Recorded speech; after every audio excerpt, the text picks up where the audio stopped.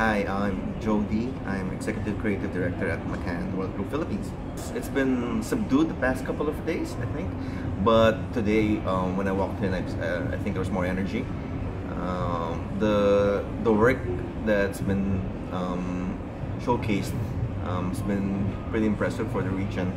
A lot of it we've seen at Cannes and Clio and the other award shows. So it's good that they're getting the chance to be celebrated here in our neck of the woods as well. I was able to attend a couple of really good talks. I think the talks that interested me the most were the ones that spoke more about the trends in terms of thinking and ideas. There are a lot of talks about technique as well, from technology and technique, and I'm sure they're quite available online. They were very engaging, but the talks that engaged me the most were the ones that showcase new forms of strategy in approaching the problems we're facing. So, yeah. First off, on the entries, I think I'm keeping my expectations modest, I think, for the show. I think we're quite happy with how the work has performed in Cannes and in Clio. Just the other night, I think they had the Clio ceremonies where, I'm just gonna plug it here, McCann was the #2 network. McCann Worldgroup was the #2 network on the strength of our network's Fearless Girl and entry and the India's Immunity Charm bracelet. So I have to plug it in there. And but in all honesty, I think radio still remains very relevant in the Philippines. We were actually just looking at the numbers back home early this year, and while we all know that social, particularly, and digital are very integrated into our lives as Filipinos, radio remains the #1 channel as far as reach is concerned in the Philippines, because there's a lot of areas that, well, let's face it, I'm not quite up to speed when it comes to digital in the region. So radio is still very relevant, although it's not as popular as it used to be. I think historically the Philippines has actually been very competitive when it comes to radio. We know we don't always have the technology to compete with with some of the other more advanced countries when it comes to let's say digital and some of the output. Which is not to say we can't, but we do have ideas and we have performed well. But with radio, I think because of its the simplicity of the medium, it allows us to compete at a more level playing field, if you don't mind my saying.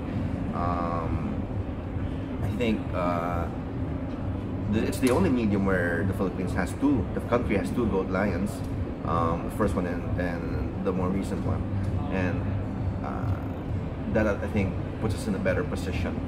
Our production houses, actually, our production partners back home, I would venture to say are qualified to be called world class already. They do get work from overseas as well. The Hit Productions and Loudbox in particular, and Soundsign as well. They all get they've all won overseas as well. So you know that we have the capability. And with radio, it's just really you and the idea and the craftsmanship. So it allows you to really showcase what you can do. So the radios we did for Fully Booked and for Nestle were done over the span of, I think, last year and early this year, 2 separate briefs. It was quite a challenge. The clients for Fully Booked were actually quite very demanding when it comes to quality, because of course they are they are pretty much one of the top bookstores in the Philippines, book chains in the Philippines. So we actually had to revise that script over and over again. And for Nestle, we had a very collaborative group of clients. They were with us from day 1 all the way through until the final material was aired. So they were very much involved with the process. The work We've been fortunate that it did very well at Cannes and in Clio, at Clio, and so we're optimistic for Spikes as well. Maybe it picks up a few medals here and there, but I think it's been a good year for those pieces in particular. I think there will always be a place and space for tradition. Everybody keeps saying that traditional media dies, but if you look around, they've been saying that for ages. And if you just walk outside, we still have posters everywhere, and they just take a different role. And I think the same goes with radio. There will always be a place for traditional radio, and I think it shouldn't be dismissed. However, there are innovations and there are new ways of experiencing audio, in particular, not just radio, which I think is where where it gets a little bit fresher, I guess, more exciting.